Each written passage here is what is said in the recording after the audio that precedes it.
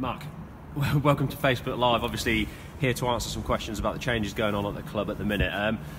We'll start with the obvious one. Change, obviously difficult to part ways with someone who's been at the club for so long, but why was that decision made? Absolutely, very, very difficult to part ways with Jim. He's overseen, so many years of great success here at the club. He's well liked, well respected by, players, staff alike. So difficult decision, but one that the board felt was right to take place at this time, ultimately driven by on-pitch performances and results. What's the immediate plan in Jim's absence now? So we've asked Alan Dickens to step up into the role as interim head coach, and we're really focused on making sure that Alan and the other coaches have got the right conditions to succeed through the balance of this season. And clearly in parallel we're beginning a search to find Jim's long-term successor.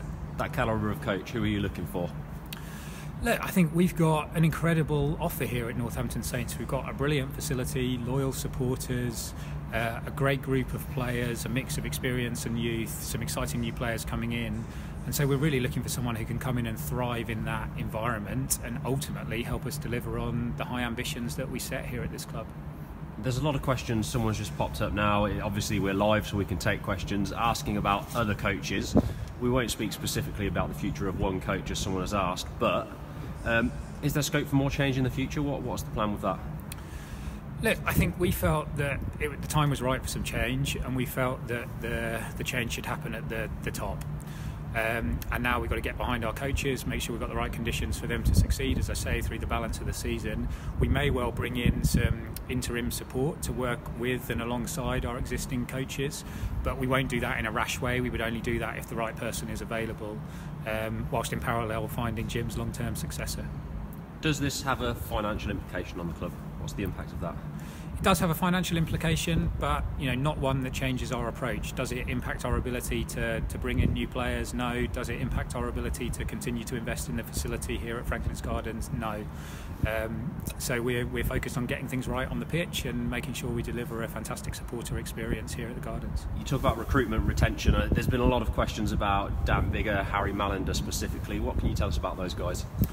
I spoke to Harry yesterday, as you'd expect. Unique situation for him. As everyone knows, Harry's a highly talented and very articulate and smart guy, and I think he always realised that at some point in his professional career he'd be playing, without his father as director of rugby or coach. And I think Harry is delighted to have re-signed here and is really excited for the future. So obviously we're all delighted to hear that, and he's been playing well, and we're hoping to see more.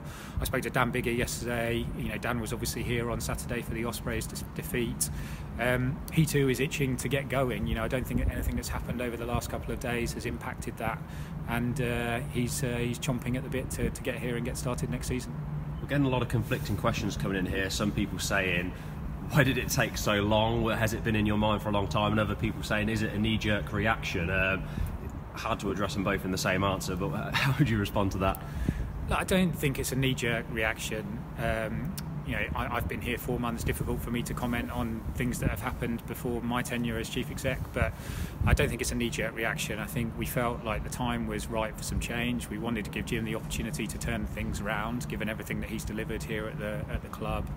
So the appropriate moment for this type of change.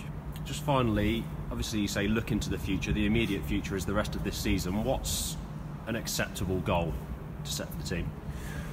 We're in a highly competitive league, and it's hard to predict our league, but clearly we want to be climbing back up the table given the level of aspiration that we have at this club. Right now I think we're 6 points off the top 6 and 8 points off the top 4, and if we can go on the type of run that we had at the start of this season, then we'll be right back in the mix. So our aspirations are clear. Let's climb back up the table, and we're excited for the future. Just very finally, what message would you have for the supporters who are maybe not necessarily worried about the future of the club, but just in these changing times, what would you say to them?